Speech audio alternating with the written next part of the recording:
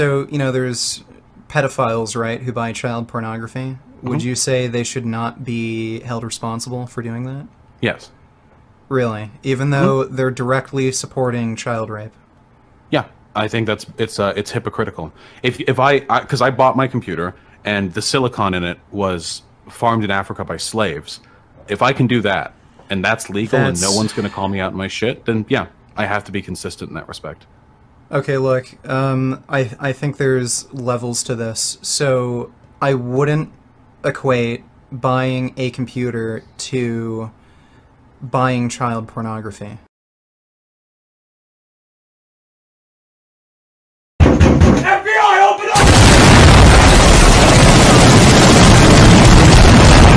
I just want to say, do you think it maybe speaks a little bit to the fact that we have a rape culture when we put 6 people in a room together to talk about Me Too, and the 4, when they're like, hey, who of you have experienced sexual assault? And the 4 women sit down and they've all been raped and they all can barely choke out a coherent sentence. Like, do we think this perhaps maybe slightly speaks to the fact that there's a problem? Like, Me Too has gone too far. False allegations are ruining people's lives. Okay. Who among you have experienced sexual assault? And like every woman in the room starts crying. Like,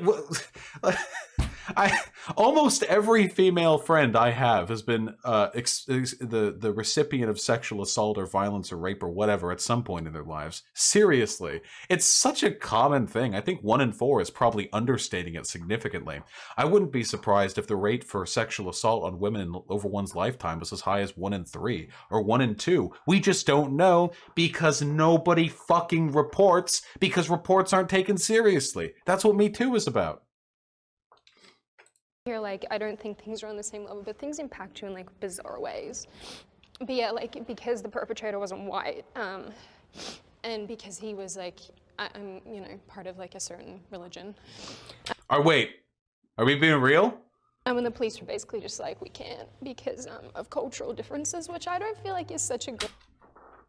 What? Bullshit!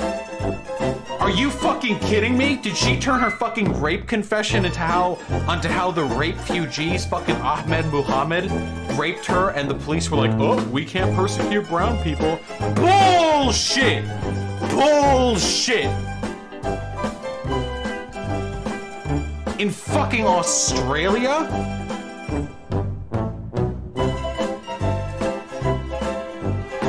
Bullshit, dude.